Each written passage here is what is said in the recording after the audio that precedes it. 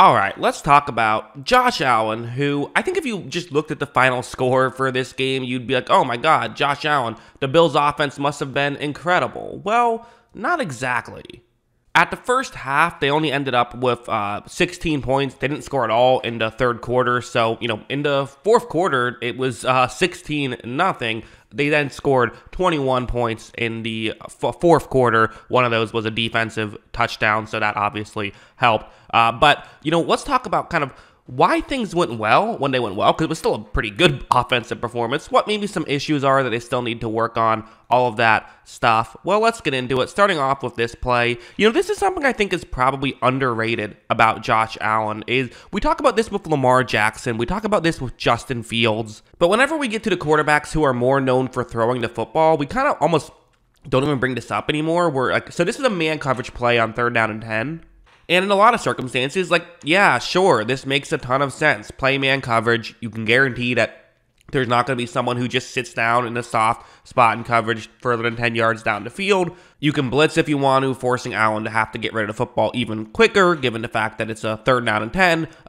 On paper, sure, makes sense. Why not run this coverage? Well, watch how when Allen takes the snap right here, you're going to notice that right here, he looked down the field, didn't love what he sees, but there is a gap open for him to step up in the pocket. And when you also factor in, again, it's man coverage. So out of these, 7 players typically playing coverage, unless you have a linebacker or a safety covering over the middle of the field, which they don't on this play, 5 of those guys are going to be just playing man coverage, not looking towards Josh Allen at all. You only have 2 other guys to work with, and none of these 2 players are over the middle of the field on this specific play. So when Allen steps up in the pocket, he is going to be able to pick up this first down, and then does a good job of protecting himself as well, which is very important. Yes, he's built like a tank, but tanks can still break down. Make sure that you avoid the hits if you can. But this is just the kind of thing where it's like, you pretty much have to just defend the pass. The passing game is so good for the Bills that you can't really afford to, play and try to limit his running ability. But that means that Allen is going to have these opportunities and he can take advantage of them.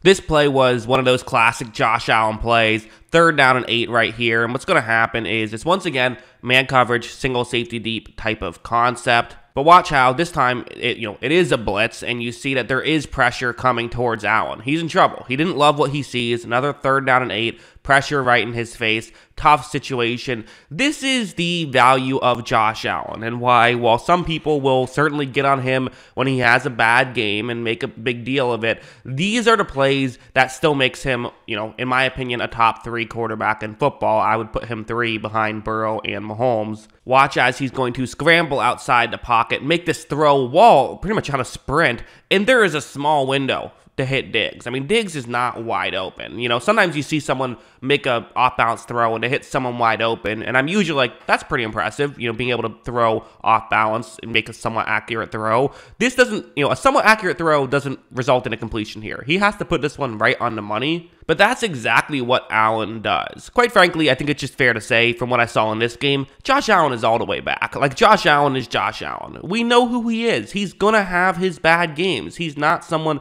who doesn't. Yes, week 1 was a bad game. I'm still going to take Josh Allen over a lot of other players because most players can't do something like this. But okay, well, let's talk about some negatives then. As I mentioned, the offense really didn't get going, you could argue until the fourth quarter.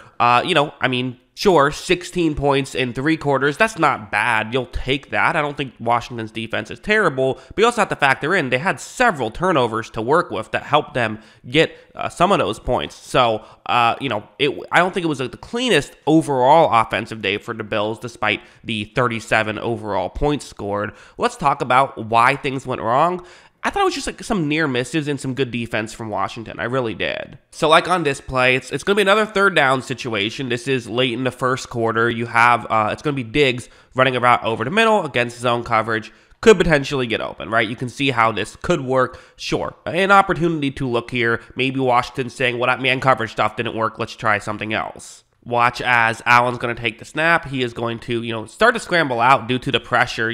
Guys got through completely unblocked, which that can't happen. That's something that is something the Bills will have to work on for sure, is getting the blitz pickups and all that stuff good. But Allen, while off balance, still makes a nearly caught football. Diggs was almost able to go up and make that play. Some good defense there as well by 35 for Washington.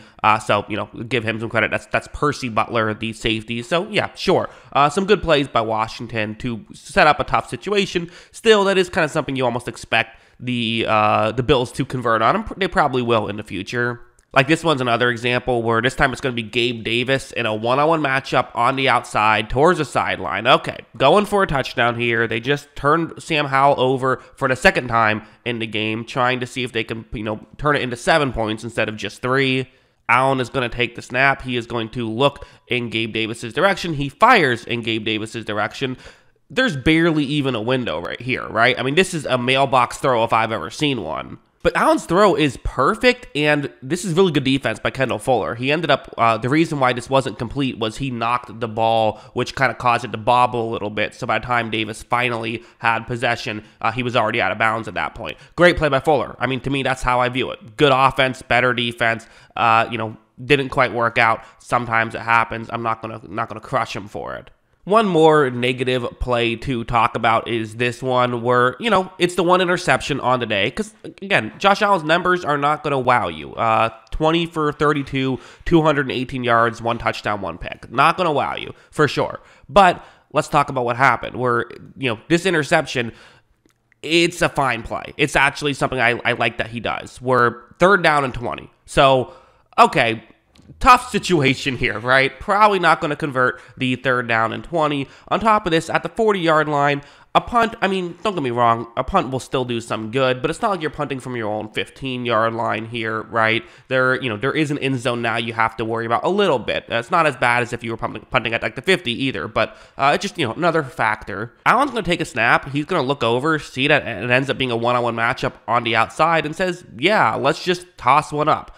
Great job. I want him to do that. If I'm the Bills offensive coordinator, I'm saying, yeah, take that chance. This is, an arm punt, essentially. If it's not intercepted, then cool. Okay, you can punt anyway. If it is intercepted, you're getting the ball pretty far down the field, and maybe there will be a caught pass or a pass interference that gives you a ton of yards. It's totally worth the risk. The only downside is that it adds an interception to his total, and then people who don't watch the games and don't look at advanced stats will say that he sucks. Well, look at as you see, gets intercepted. So, okay, there's your pick. Oh no, bad play by Josh Allen. Now he has an interception, and now people are going to crush him for it, which, again, sure, people will bring that up. That will be a thing that, at the end of the day, when he's at the end of his season, people are just going to look at the interception totals and not look at context. That's going to happen. I still want Josh Allen making these throws, though, and I like that he does. That's kind of how I view it. Those are my thoughts on Allen and his performance against Washington. What do you think? Let me know in the comments below. Always love hearing from you. And of course, as always, thanks for watching.